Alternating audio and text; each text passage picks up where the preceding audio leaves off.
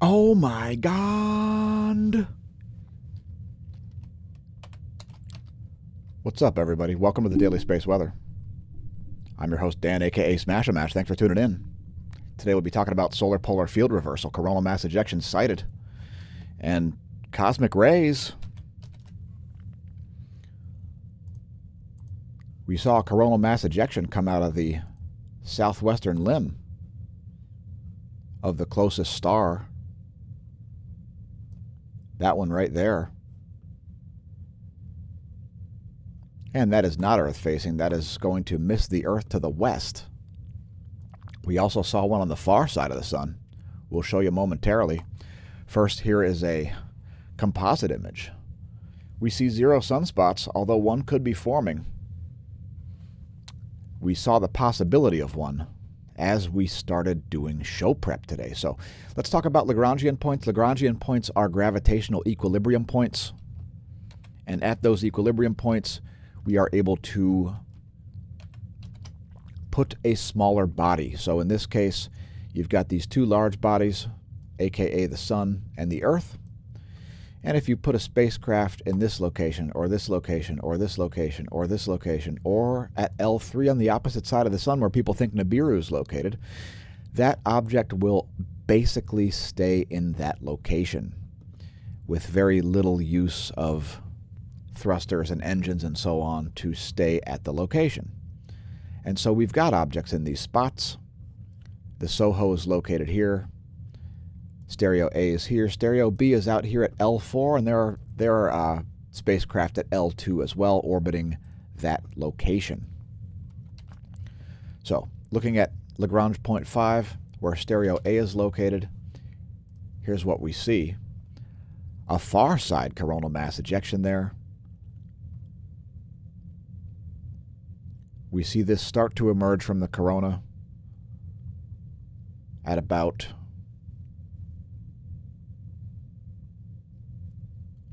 8 p.m. Universal Time. So a non-Earth facing coronal mass ejection there, folks. Earth would be out in this direction from the perspective of Stereo A, again located at Lagrangian point 5. Let's take a look at some helioviewer movies here to show you 0 sunspots. Although there may be one that's just formed right here. So that area of magnetic organization there could be a sunspot. We'll let you know by the end of the video if it is at the moment we streamed it live. And we just prefer the live format for various reasons, timeliness being one of them. So, you may ask yourself, what evil lurks in the depths of a coronal hole? This one's shaped like a TIE fighter. Check it out. It's a TIE fighter. It must be an Imperial coronal hole, folks. And if you're wondering, I actually hate Star Wars. But in any case, we're seeing a solar polar field reversal happening right here. That equatorial coronal hole there is north solar polar field oriented. So this one down here, the one we're currently receiving a solar wind from, we saw a brief geomagnetic storm conditions yesterday. That's South Pole. This one is North Pole oriented. So we see the solar polar field reversal happening. And we'll tell you more about that later in the video. We've been seeing some rowdy activity. This is setting sunspot 2804. And we'll save the rest of the rowdy activity for toward the end of the video, as there's lots of data to blast through. So we can let you know if the local yellow dwarf is about to blast you. All right, so next, a diagram of the solar system. There's where stuff is right now. And there's where things will be in a week. It's a waning crescent moon by the 9th of March. As Venus starts to swing around the far side of the sun. Here's a star chart. I like to use in-the-sky.org. I face mine to the south. I'm currently facing to the south. And here is the ecliptic. That's this yellow line. If you're up before dawn and you have clear skies, you may see the moon, which was shining brightly through the south-facing kitchen window. The 10.7 centimeter radial flux has dropped all the way down to 71. So back to solar minimum conditions suddenly, having risen back up to, I believe it was actually at 83 there for a moment. And there is the 10.7 centimeter radial flux, a proxy for sunspot number. Not really a proxy, but a proportional measurement of solar output. The radial flux is directly proportional to the sunspot number. That's this black line. Sunspot number is this red line.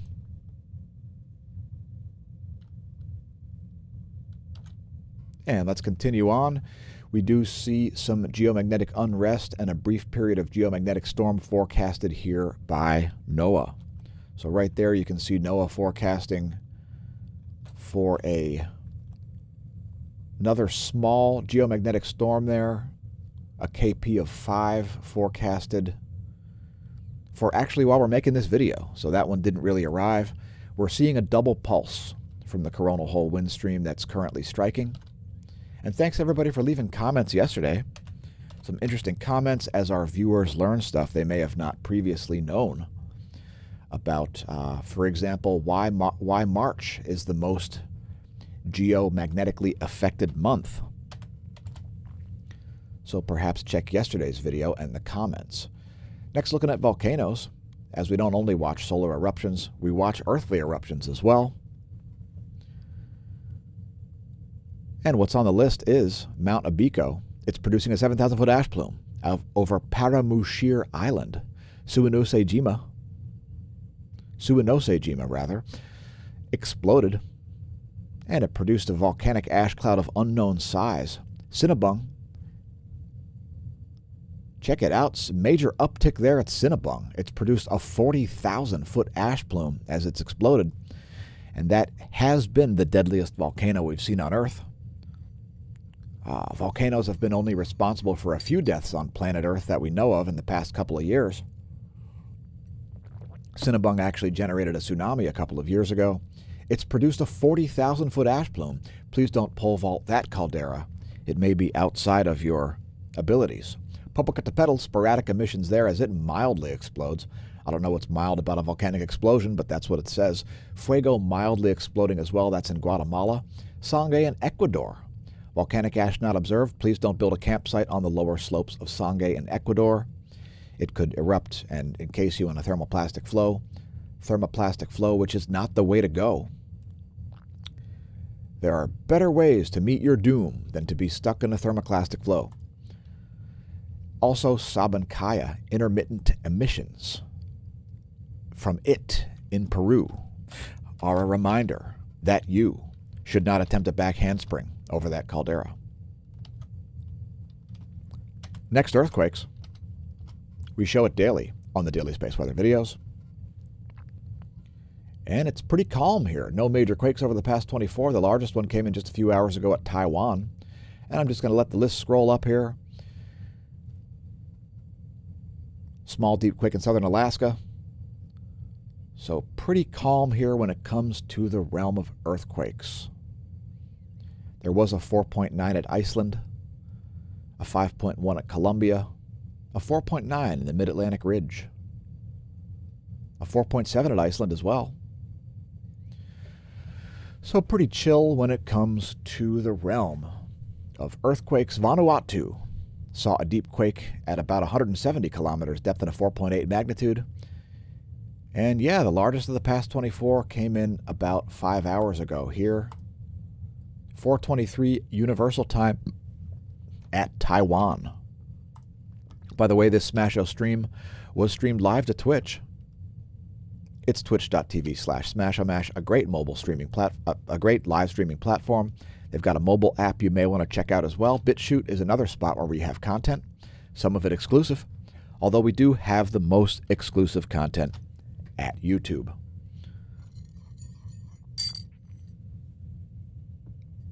Moving on, let's do a cosmology segment, and this one should be somewhat feature-rich. Let's talk about cosmology, shall we? First of all, our mission. So we've started a science foundation, which is why we purchased the website smAsho.org, which will redirect you to the website smAsho.com.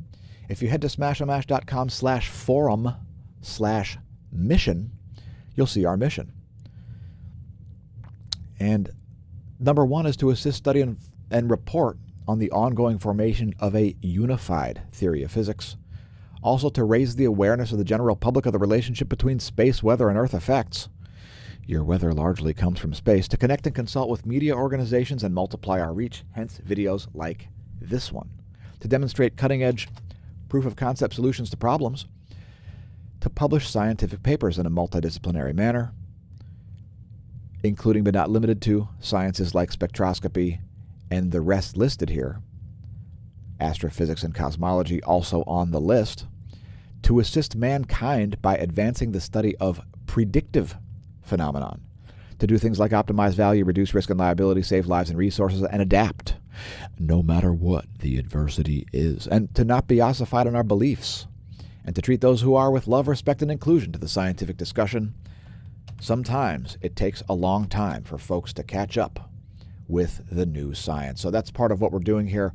We're a news distillation service. We're also doing cosmology, astrophysics, geophysics, and so on, as I've been believing for a long time, since the mid-90s, that astrophysics and cosmology are in the process of being rewritten. Really, all the physical sciences are in the process of being rewritten. So help us out. Support us by clicking on our links. Visit smAshomash.com, smAshomash.org, become a patron, etc. Maybe check out our forum. We've just updated it yesterday with a forum post in the Sun forum about grand solar minimum. So we've just put up a couple of posts here with a chart and a link to an article about solar activity over the past 1,000 years from proxy data from carbon-14 to carbon-12 ratios in wood, which tells us cosmic ray flux, which likely tells us solar agenda. Not solar agenda. The sun doesn't have an agenda, does it? Anyway, perhaps check out the forum, and you can find links to all of that at smAshomash.com. Let's talk about the structure of the galaxy.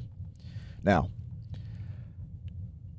you may think that there would be jets coming out of the galactic core in this sort of a fashion, perpendicular to the galactic plane. But that's not the case at all, as Sagittarius A star's poles appear to not be aligned in that fashion at all. They're greatly offset. So rather than like this, Sagittarius A star must be on some kind of a acute angle, more like this. And so this article here, this is a phys.org article from which we took this image here. And this is showing you all kinds of things like the Large Magellanic Cloud. And there you can see Cygnus. And over here is the Vela Pulsar. But this article is about the North Polar Spur. So there is some argument about how far away the North Polar Spur is. And the North Polar Spur is, well, it's a giant jet of plasma emanating from sort of near the inner portion of the galaxy, but there's argument as to what it even is. It could be a supernoval remnant in the foreground. Perhaps check out this article if you like. It's on phys.org in the Astronomy and Space section. And it is one of the largest structures in the Milky Way. It can be seen in radio and X-ray wavelengths.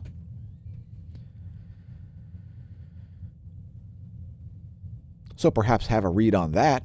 And if you want to learn more about the structure of the local area, head to plasmascape.com. So at plasmascape.com, you can find yourself with a link, plasmascape.com/plasmascape_007. If you click that link, you will find yourself on this screen. Let me give you a quick tour of what this is. You're looking at the solar system here. This purple ring, this is Pluto's orbit. Here's Neptune's orbit, Uranus's orbit. And if you press the A button will bring out all kinds of little tabs here. And what those tabs are different, obviously, directional vectors here. So this one's pointing at the North Galactic Pole. And right now you're on zoom level 1. You're not on zoom level 1. You're starting out on zoom level, I think it's zoom level 2 you start out. There you go. So there's zoom level 2. And you can move this all around. This is a three-dimensional visualization tool. And so what you were looking at is actually toward the galactic core there. And there you can see the North Galactic Pole. And that spur would be up in this area somewhere, up around here. But in any case, what this is showing you is some important information. So first of all, you see this right here, the solar apex. That is where the sun is moving in relation to the local chimney. So if you zoom out to level 5, you will see this hourglass-shaped feature.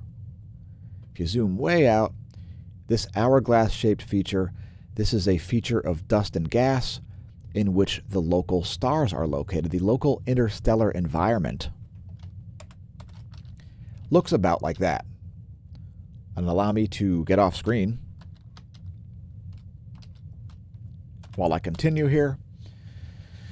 And this entire structure is moving towards Cygnus. So Cygnus is this bright spot you can see right here on the galactic plane. That's Cygnus. And this entire structure is moving in that direction. Within this structure, and we know this by looking at the real motion of stars, which we can calculate mainly by parallax, because these are all fairly close stars. So again, this structure is moving roughly like that. However, the sun is moving like this in relation to other stars within this structure. So that's just a little bit of a tour there. Again, the solar apex, that's the direction the sun's moving within the local chimney, and the local chimney is moving toward Cygnus, toward the star Deneb, coincidentally. And that's right by this bright spot here under my pointer. And you can find all this at plasmascape.com. And these are the different zoom levels. So if you press 1, it'll zoom into the inner solar system. Here's Mars's orbit. Number 2 will bring you out to just outside Pluto's orbit. 3 will show you the heliosphere. So this will zoom it out. Now the heliosphere is probably not shaped like that, like a sphere, but it's just a visualization tool for astrography, meaning the location of where objects are. And here's sort of another in between the local chimney and the rest of the interstellar environment. And then at number 5, you can actually see the local chimney, sort of the local interstellar structure.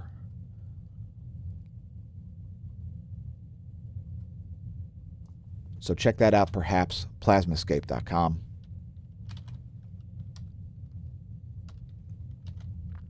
Next, we're going to pick a random object here and check it out on the Neil Gorell Swift-Bat X-ray Observatory. This one is the second, close to the end of the list there. It's number 1002. So this object coincides with something. We've picked a quantum random number here between 1 and 1031. 1002. What might it be? Well, turns out that it's Quasar 4C. 4C-03.79, a quasar. And quasars are very important, folks. They are galaxies where you're looking directly down the poloidal field of the galaxy. So these tend to be very bright. And in the mid-90s, we didn't even know what these were or how they could be so bright. Now it's known that it all comes down to perspective. And we appreciate when our viewers have perspective and have some clue about the structure of things like galaxies and the Milky Way galaxy, for example, and also the interior workings of the sun, perhaps. So in any case, here is the transient X-ray map. These are the X-ray outputs. There's the historic graph going back about 16 years. Here's a 30-day graph. And it looks like it may have shut down here in X-ray. This is the 2-day chart up here in the upper left. And let's take a look at this with the SmBad visual tool. And you can see that bright orb there. Typically what quasars look like. No real surprise there. Quasars typically appear to be spheres. What's interesting about a quasar, folks, is if you weren't looking directly down the poloidal field of this thing, it may look like this, like a spiral galaxy. But because you're looking directly down the pole, you're getting this extremely bright imagery instead. There is a poloidal field associated with that region of all galaxies, it appears. And this all has to do with the magnetic orientation of the galactic core. So in any case, here it is on the 2MASS, which is infrared light. And let's take a look at it on Chandra. It should show up in X-ray, and there you can see it on the Chandra X-ray telescope. Great view of that quasar. Quasar 4C 3.79. And you can find all these things yourself at the Neil Gorell Swift-Bat X-ray Observatory. It's a transient monitor that monitors X-ray flux from these objects. And that's today's cosmology segment.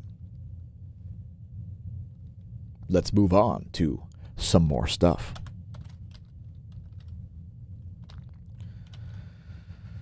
All right, next thing we're going to look at is solar flares. And we don't really see any significant ones. A couple B-class crackles here on the GOES 16 X-ray flux graph. There's a 3-day chart of it.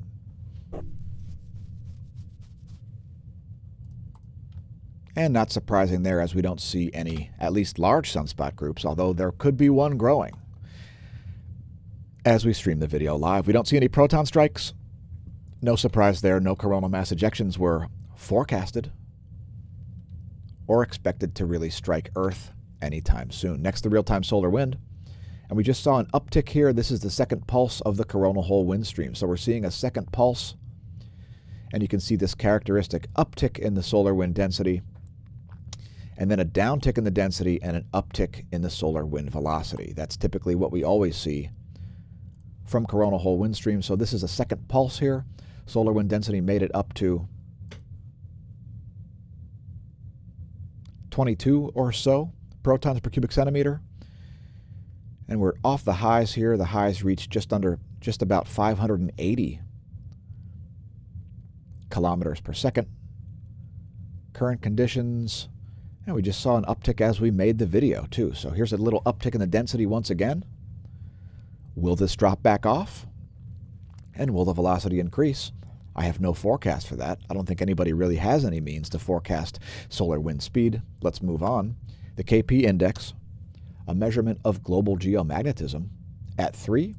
And again, NOAA is forecasting a minor geomagnetic storm, expecting it to get up here to a KP of 5 sometime today. I neither agree nor disagree. Next, we'll look at some visualizations of the magnetosphere. Here's the velocity. And keep in mind, this is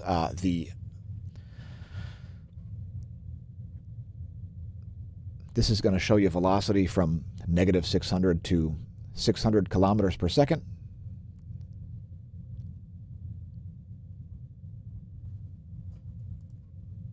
No real surprises there. Here's the density. And the density shown here is between 0 and 4 protons per cubic centimeter. You can see that dense portion of plasma around the Earth, especially on the equatorial plane view there on your left. And you should see that drop down here at the end as the density goes down and the velocity goes up right at the end. And it's not there. I stand corrected. Next, the pressure. And for some reason that's not loaded. Just give it a moment, folks. We are streaming live.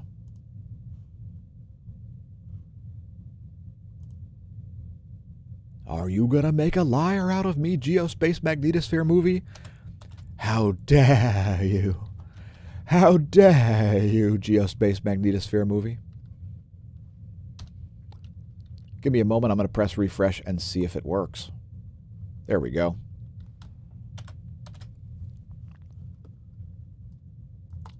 And you're looking at magnetohydrodynamic pressure here in nanopascals. Each one of these slides was 4 hours of data, courtesy University of Michigan. If you want to read how it's derived, the models are derived from what's called the Space Weather Modeling Framework. You can read about that by clicking the Details tab. It's a lot of data. Next, looking at ground magnetic perturbations. Since we're currently living a geomagnetic excursion, we show this daily. And I would note the similarity between the north and south polar regions here.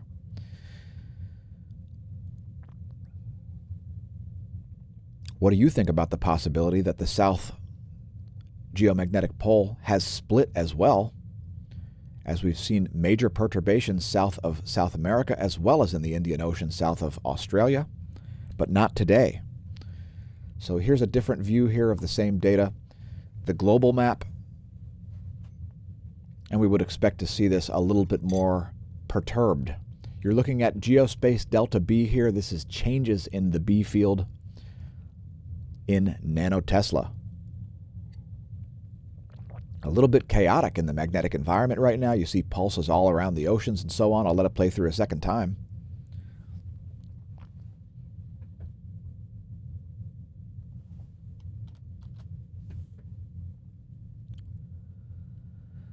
And like the other Geospace Magnetosphere movies, this is 4 hours of data. And since it's not visible in the archive, we at least show 4 hours daily on the daily space weather videos. Next, looking at the auroral forecast here. And we would expect this to increase a little bit, especially if we see a KP of 5 achieved, a mild G1 geomagnetic storm.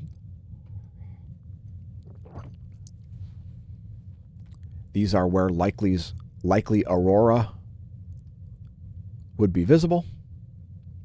Borealis on the left, Australis on the right. Next, some magnetic data, and we'll talk about solar polar field reversals here.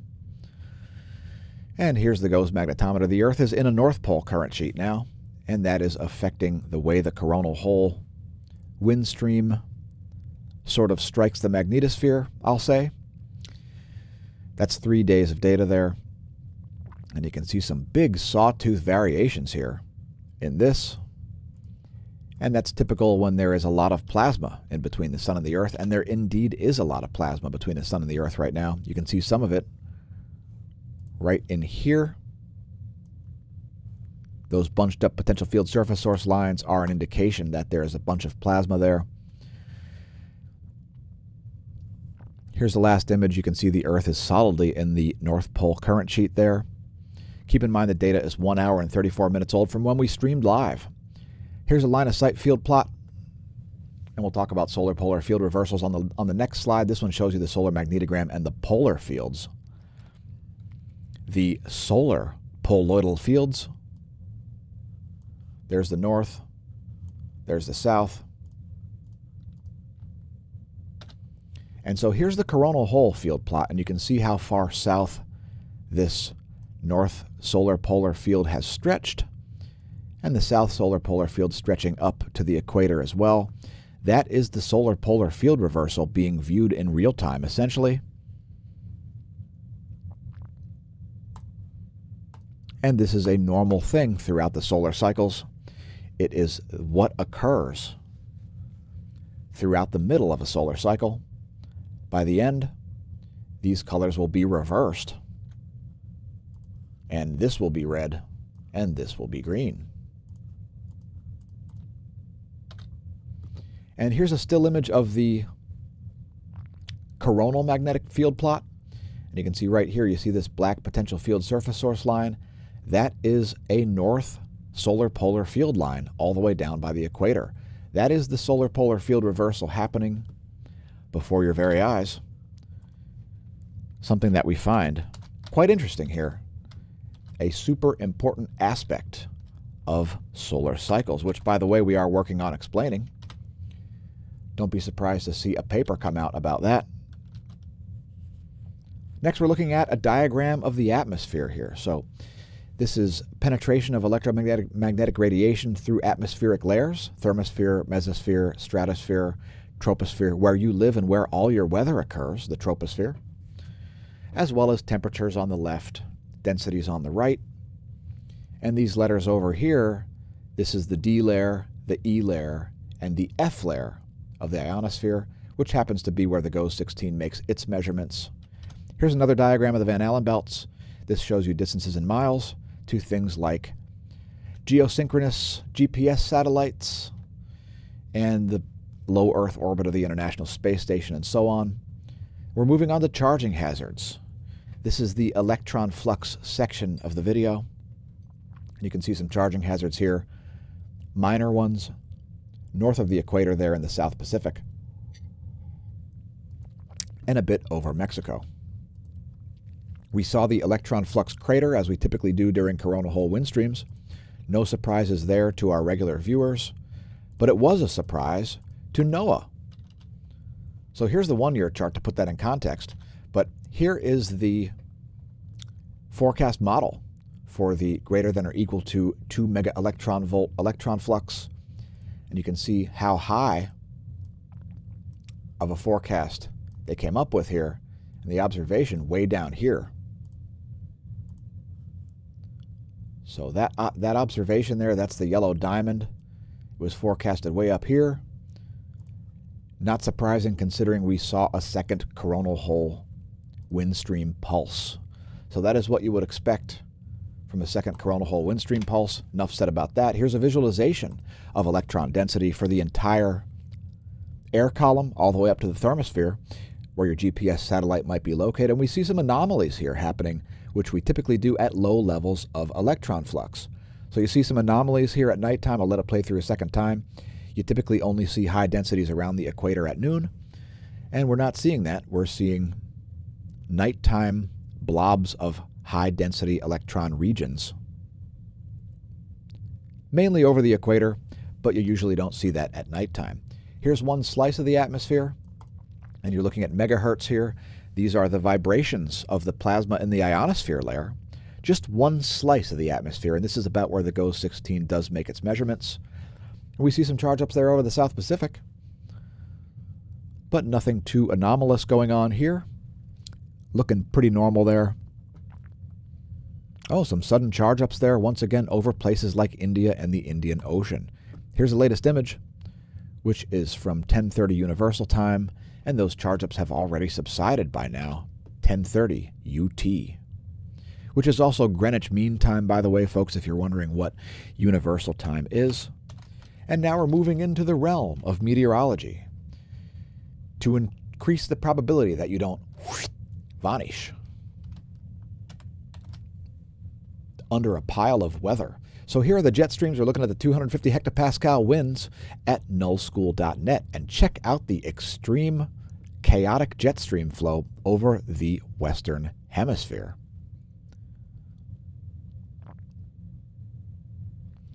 You got a jet stream split up and doubled up here over the western U.S., converging on a very powerful jet stream there just off the coast of places like New Jersey.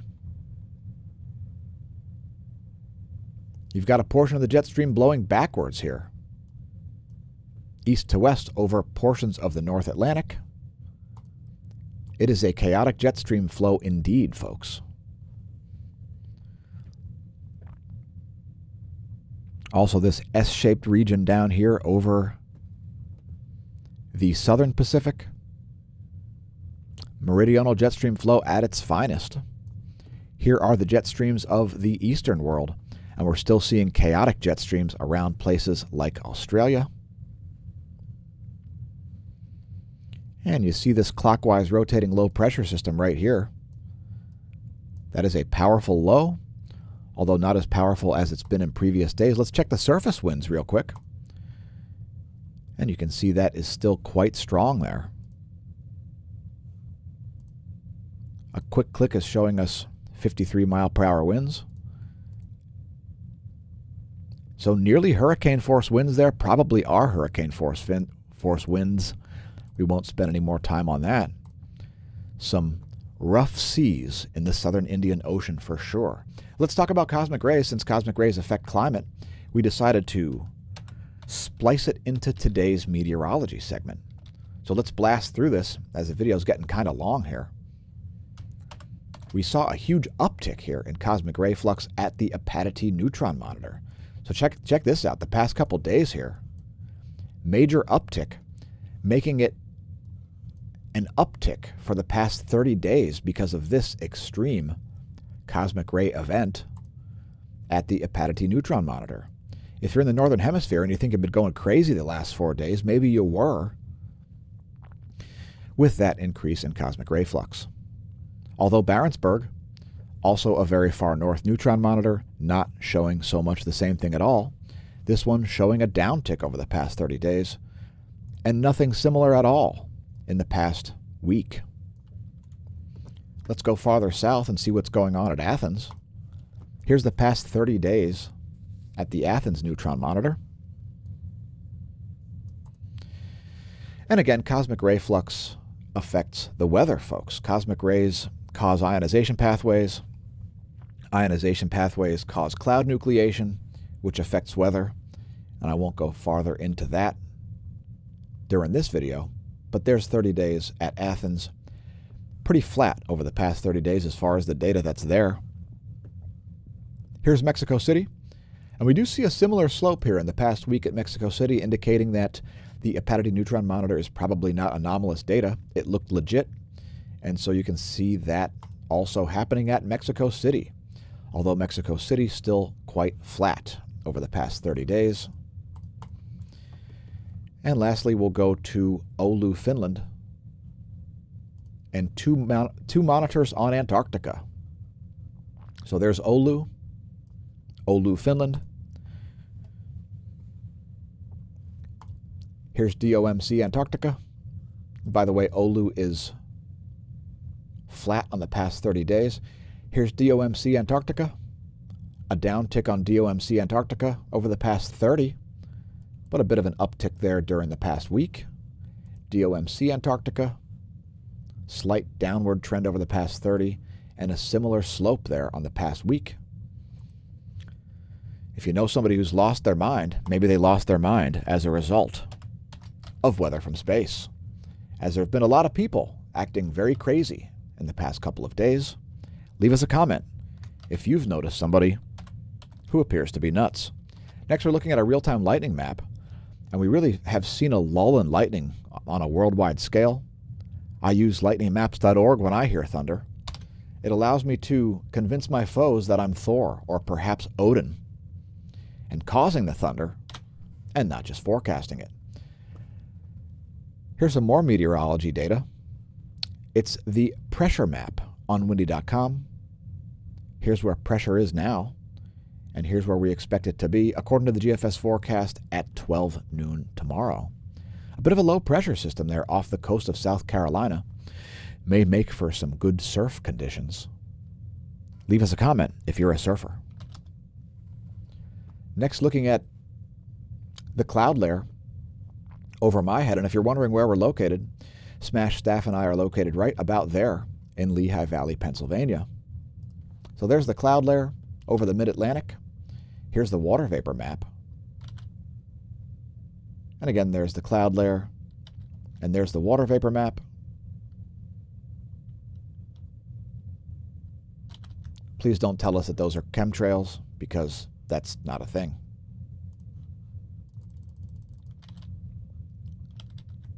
And we'll show you the full view here as well of the lower 48. Just bear with me a quick moment here while I get that up. There you go. There is the cloud situation, and there is the water vapor situation. As the atmospheric river has been rerouted by this dry mass of air, and if you're not a meteorology expert, dry air is more massive than moist air due to the molar mass of nitrogen versus H2O. So there's H2O. There are clouds. And you can find all this stuff, if you like, at the NASA GOES interactive weather satellites. It's fantastic. Here's a U.S. Doppler radar map. And we see some heavy storms there over Louisiana. No apparent lightning generated yet. And hey, Smash team, thanks for tuning in. We've got bonus features. But first, we must thank our patrons, the true source of funding for the content. Thanks to our newest patron, you will appear on the credit crawl soon as we update this monthly. And please consider becoming a patron, all of you viewers who are viewing the content for free. Our patrons are the ones who are making it likely that we continue to make these videos free and publicly visible. You could become a patron yourself at patreon.com/smAshomash.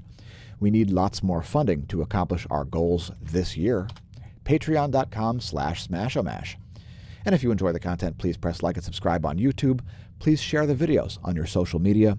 Tell your friends, your foes, your science noobs, and your science pros about the channel. Thanks again, everybody who tuned in.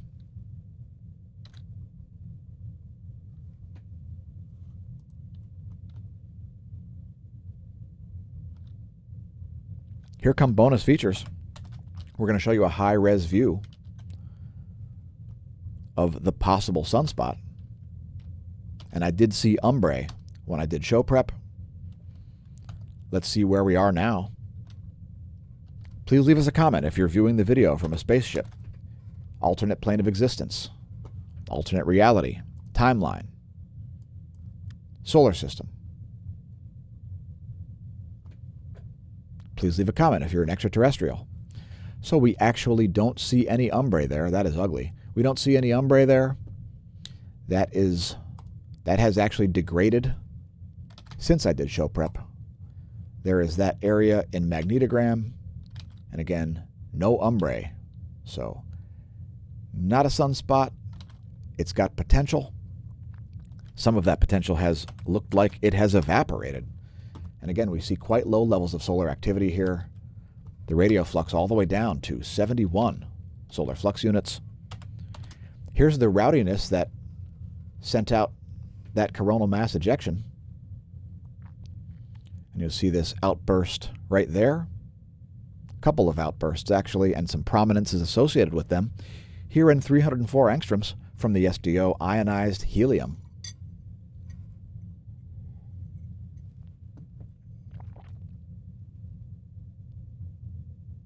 I'll let that play through once more for your viewing pleasure, stargazers.